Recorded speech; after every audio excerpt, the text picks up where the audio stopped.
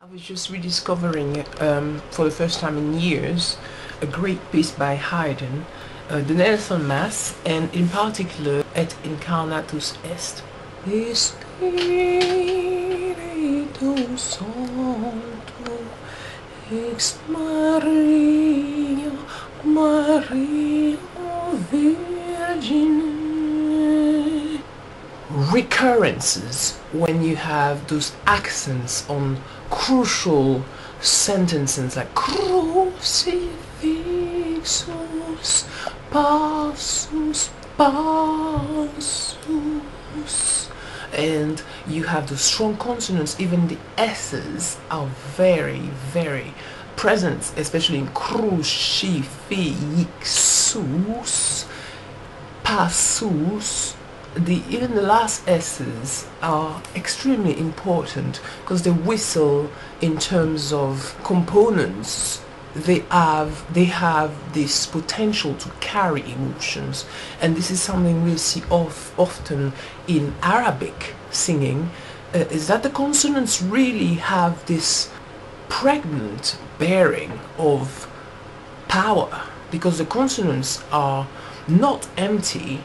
They are dragged on, as in with a mute E, and they carry on a lot of choking, a lot of whistling, a lot of power.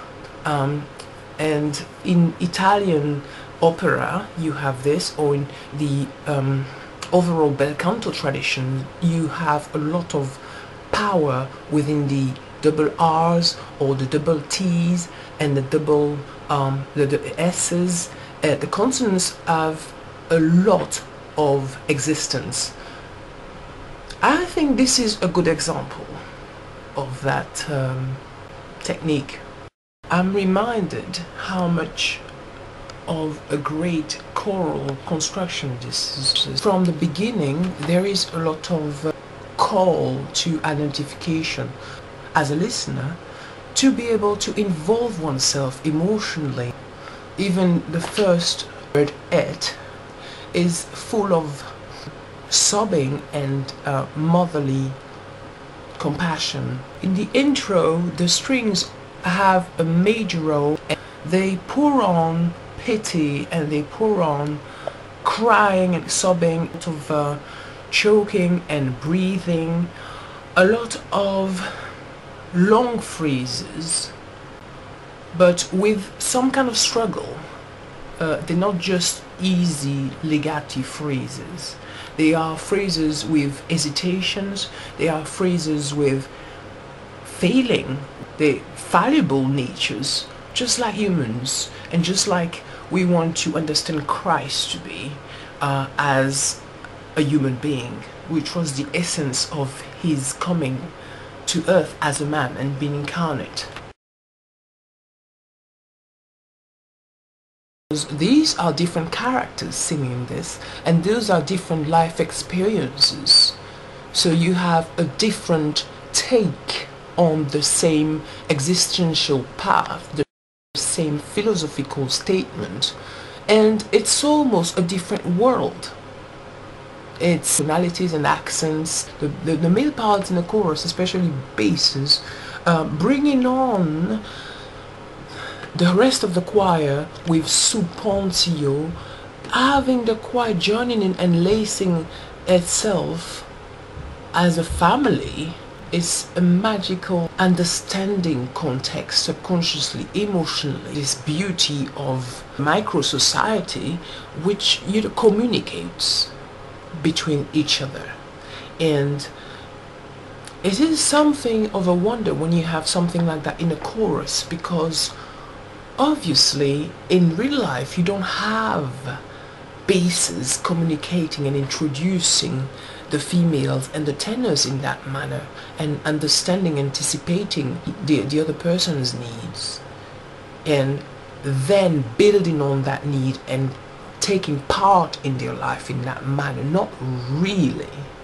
This is the magic of composition when it's done greatly, and how it can act on the mind. And I believe this can be used in therapy. An exclamation by the sopranos, crucifixus, starting with a G, a top G, you have a lot of eloquence, a lot of elocution skill, a lot of these accents on the R's and the C's. The sopranos don't just blurt out some exclamation about a fact or about pain.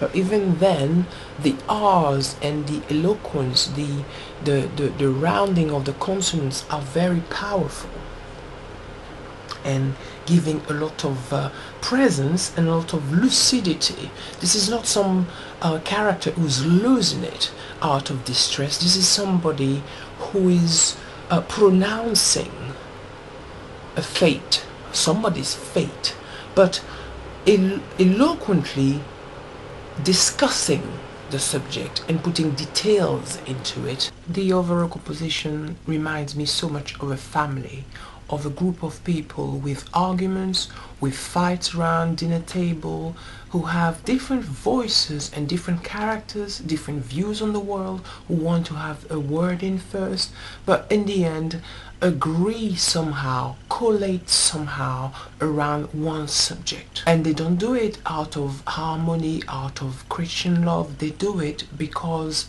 there is some consensus, a human consensus about the subject of Christ. And this is the painting we have here by Haydn of all these people, bass, fathers, mothers, sisters, young sopranos, and also the cousins, all the choir just joins in, and perhaps also the servants, to disagree and to agree to disagree around one subject, and voicing their opinions and voicing their experiences around one subject, which basically unites them and finally, eventually puts them together. And this is the essence of the Christian faith, and I believe that great composers can do that, paint characters and paint their reactions and paint their harmony or disharmony about something or another.